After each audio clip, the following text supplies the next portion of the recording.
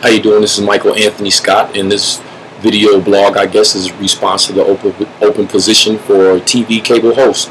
You first access our political affiliations. I'm a Democrat. I've worked recently and in the past for the last 3 years as grassroots organization, going door to door asking for money for the Democrats.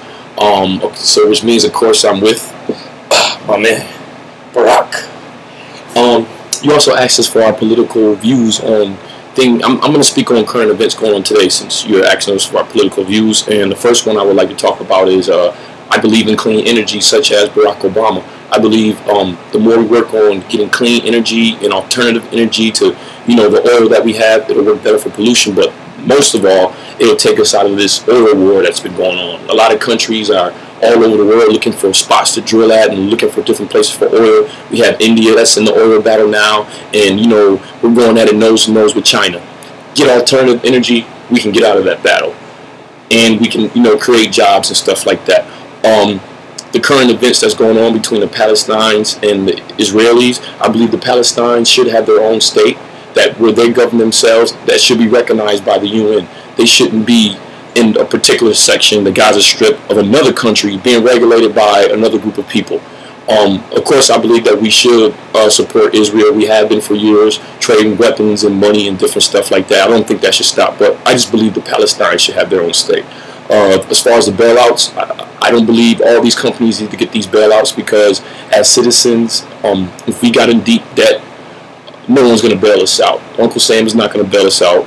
We're going to have to either get debt consolidation, or we're going to have to file for bankruptcy. And I believe a lot of these companies could have foreseen this, and they could have stopped it. And being that they didn't stop it, they're getting closer to having to file for bankruptcy. And that's why the system is created. That's why bankruptcy is created, for situations like this, but we're bailing everybody out. And what's going to happen in the future, you're going to see, is the government is going to have control of a lot more stuff, because they bailed everybody out.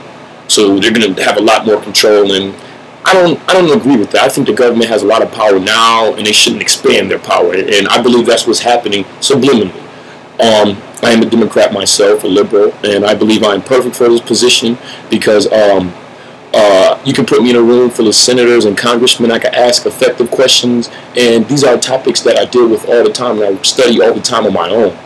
And you can put me with politicians, and I can speak effectively.